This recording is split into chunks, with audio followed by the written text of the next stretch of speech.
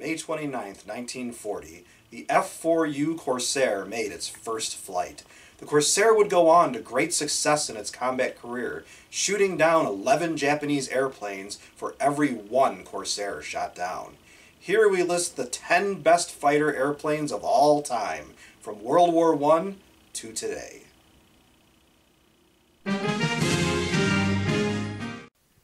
Number 10. Vought F-4U Corsair 1942. Built from 1942 to 1953, a longer production run than any other piston-engine American fighter, 12,571 of these great planes were built. Some were still flying in frontline duty until 1979. Of all the planes listed here, the Corsair was probably the best fighter bomber of its era, while also being the unmatched champion of the Pacific during World War II.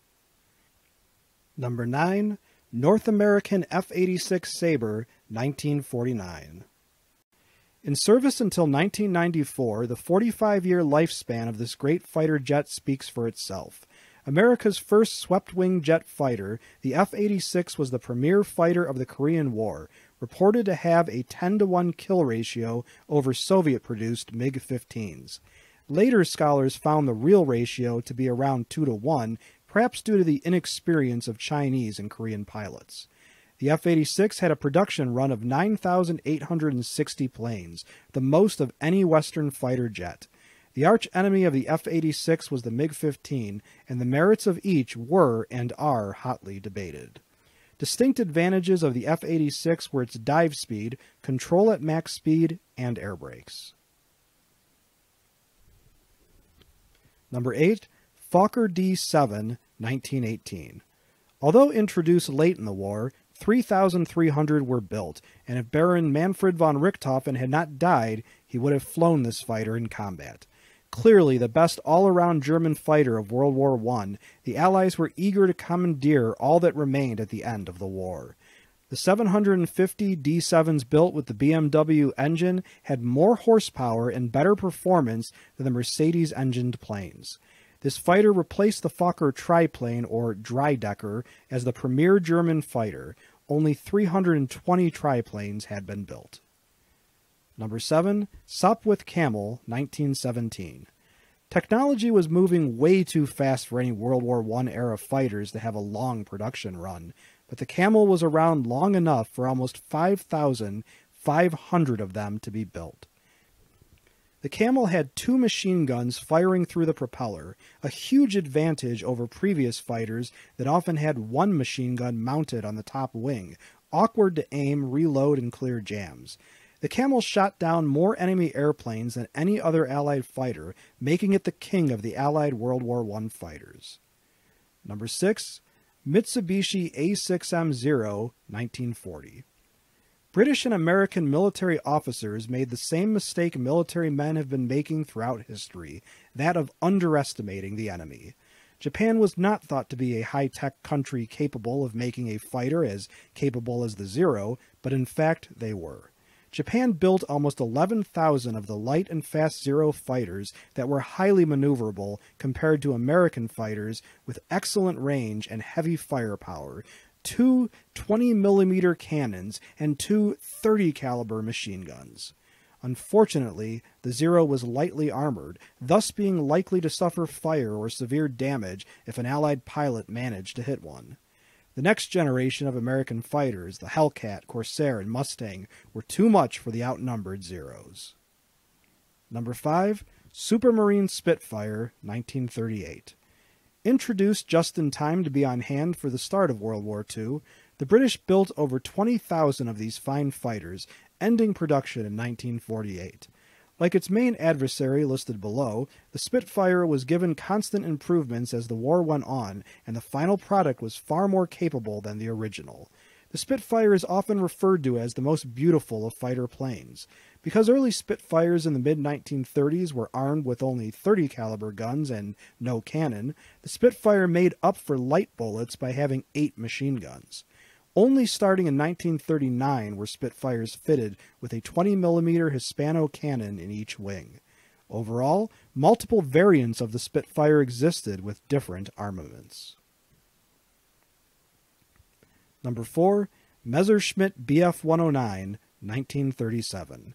The most produced fighter of all time, the Germans built 33,984 of them, while Czechoslovakia and Spain also built a few hundred more until 1958.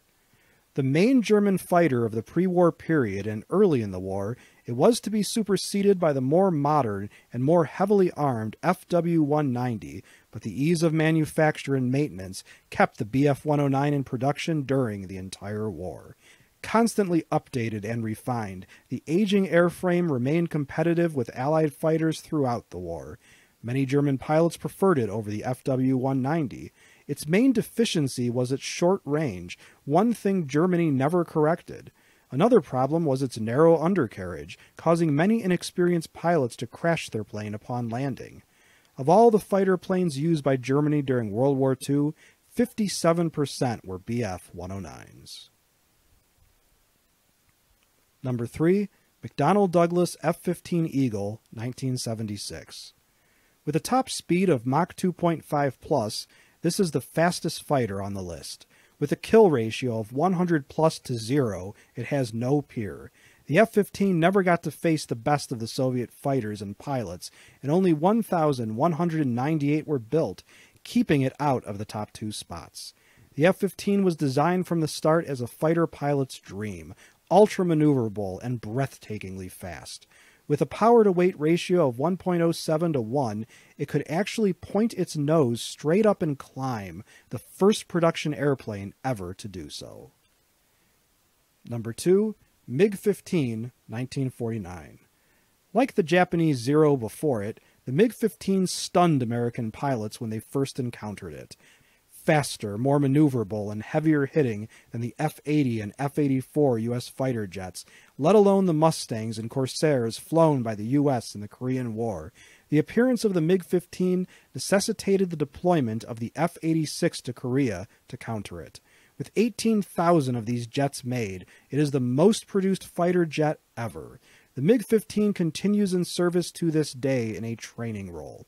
As a cracked fact, the MiG-15 would not have achieved its world-beating performance without the gift to the Soviet Union from the United Kingdom of a Rolls-Royce jet engine that was much more advanced than the engines produced by the Soviets at that time. Number 1. North American P-51 Mustang, 1942.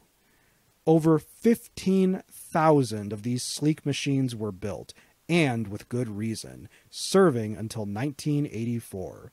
Having the longest range and the best overall performance of any piston-engine fighter of World War II, the Mustang was a fundamental reason for winning the air war over Europe.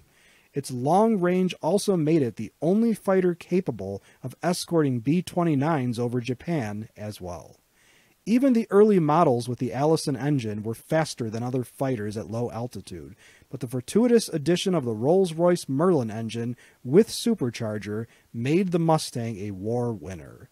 As with many of the great fighter planes, the Mustang was also a fearsome fighter-bomber, and it terrorized anything that moved in occupied Europe, later serving capably in that role during the Korean War.